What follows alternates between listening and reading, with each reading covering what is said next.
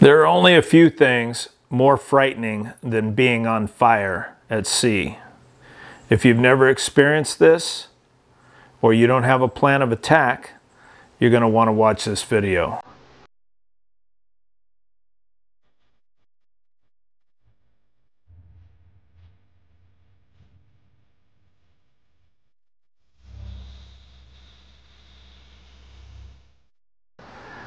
Welcome to Boat Training Online. I'm Shawn Pollard, and today we're going to talk about fire. We're going to talk about how it's made and how to extinguish it. We're going to talk about equipment and having that equipment in place prior to you having a fire and thinking about what you're going to do to get this fire out. You're going to really want to have this wired tight because you only have seconds to act before everything is out of control. All right, so let's get into it. Let's talk about what a fire is. What creates a fire? What are the elements of a fire? And we're going to start off with the fire triangle. And to have a fire, you have to have fuel, something to burn. Then we're going to need heat.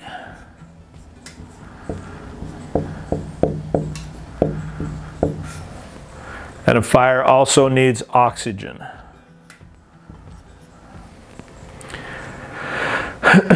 This triangle was turned into a tetrahedron, which is just the bottom, so we've got one more element to this.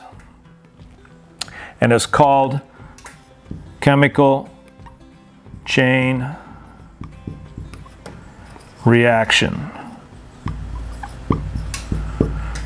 Now, what is that? I mean, this always confuses people. So let's go with our candle. So we have a candle here, and you have a wick.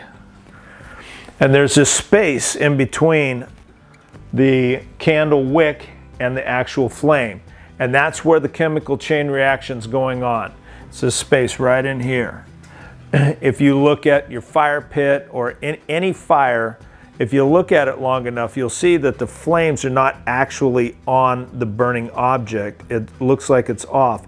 And it's that chemical chain reaction that's going on in there that's turning the fuel into a flame. If you break that, which is what extinguishing agents are trying to do, you'll put the fire out. If you eliminate any side of a triangle or the tetrahedron, the fire will go out. And a lot of extinguishing agents try to do two. They either try and cool it, bring down the heat, and smother it, cut off the oxygen. So we're gonna get into that. But I thought that, you know, if you don't know what a fire is, if you don't know these things, I think that this goes a long way into explaining what an actual fire is doing here. So let's talk about the different types of fire that you're going to encounter or you could encounter on your boat. The first one is an alpha.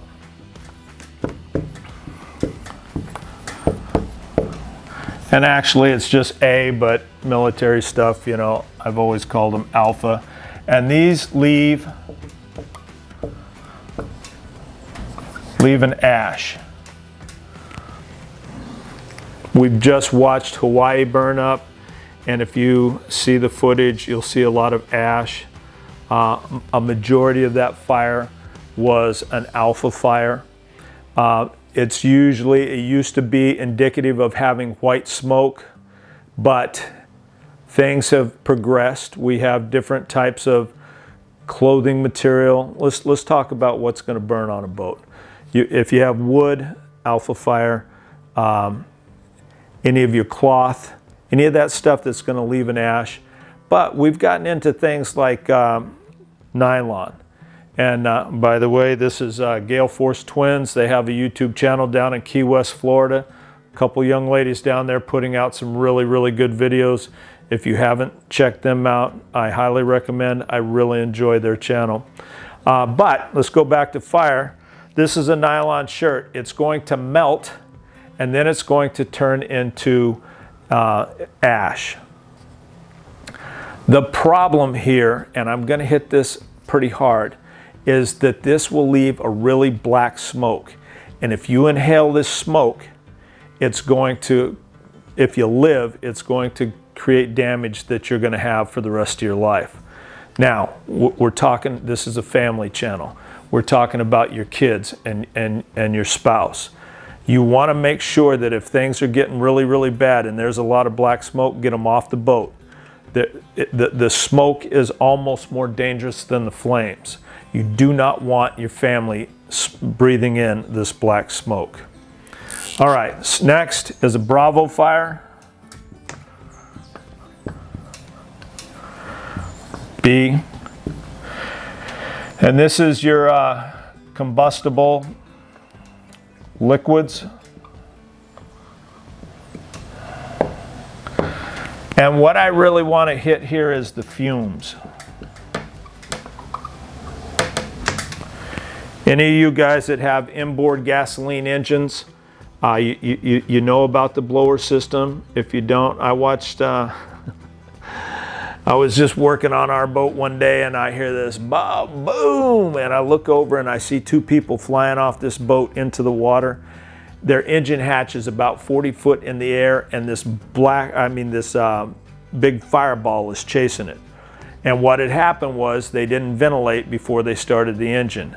And it's a B move. All these fumes will gather down in the bilge area, and there's sparks that happen in your boat that you don't really even know about, but fumes do. And you really, really have to be conscious. If you have gasoline or your gas on a boat, can be a bomb. So you really, really want to pay attention to that. Next is your Charlie fire. And these are electrical.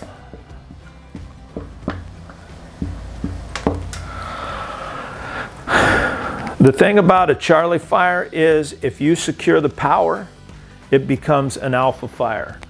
And that's really, really what you want to get to here is you don't want to fight. There's some extinguishing agents. If you squirt on electricity, it's going to electrocute you. And you don't want to do that. So if you can, and it's kind of been a sore subject with me over the years, I've been on boats where the emergency shutoff for the electrical is in an area that I think is where the fire is actually going to be taking place. Sometimes I've won, they've moved, and most of the time I've lost. But you need to know where it's at, and you need to act accordingly. If you think that the electrical is going to be an issue, you need to be able to secure that electrical. Okay, and then the last is your Delta. Is this going on the screen? Delta, and that's metals. Combustible metals, you're not going to worry about that. By the time any metal catches on fire on your boat, you're going to have bigger problems than that. But it is a type of fire. I wanted to bring it up. We used to worry about it with helicopters. The helicopter's landing gear is made out of magnesium, and magnesium definitely catches on fire. Campers take them into the woods. They have rods and they shave them off and they start their campfires with them. I think they ignite it about 900 degrees. So there is a metal that will catch on fire, but again, you're not really going to have to worry about it. So these are the different fires. Now, each one of these things are on your boat, and each one of these things can give you a problem, you know, barring the metal. And you want to know how to activate or how to work these. Now, let's talk about your extinguishers. When you go to buy an extinguisher, it'll have what type of fire your extinguisher will put out. Will it put out an A, B, C, or just a C? So ideally, you want to put one out that will put out A, B, and C. The downside to this is that it's usually dry chemical. And if you have a lot of electronics, that dry chemical is corrosive and you might ruin your electronics. They have CO2 extinguishers which cool, they're very cold. They put out a gas and they smother the fire. They take out the oxygen on our triangle and they don't damage the electronics. But if we keep things simple, we're talking about your family, we're talking about being at sea, and we're talking about keeping this doable for you. I recommend just getting your A, B, and C extinguishers. Okay, so let's go into this a little bit. Some of you guys are gonna have bigger boats and you're gonna have fixed systems. The great thing about being alive today is that cameras are really cheap, and a lot of these engine rooms have cameras in them, and you just look at your monitor and you see that you've got smoke in your engine room or you see flames. You need to know how to do this before it happens, but you're going to want to follow your procedures for lighting off your fixed system. Fixed systems are, I think now, your halon. Some of the other stuff has been proven to be cancer causing, and I think that they're taking that stuff off of the market. But yeah, fixed system, great. But most of us poor slobs are going to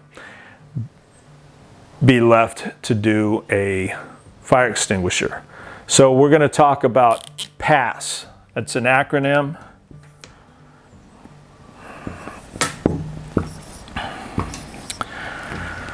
The great thing about this little acronym is you can take your 10-year-old son or daughter and show them this, and it makes sense. They can understand. What happens when you have a fire is you're going to feel stress like you've never felt before. You know that you have to act really fast, and you'll be surprised that the young ones, they can handle it. You just got to do training with them. So PASS, pull the pin. Oops, pull the pin. On a fire extinguisher, you got a pin on the side. It's usually got a little wire tie or a nylon tie. Just pull it out because you can't get the extinguishing agent out until you squeeze. All right, then you want to aim. Let's go back to our candle.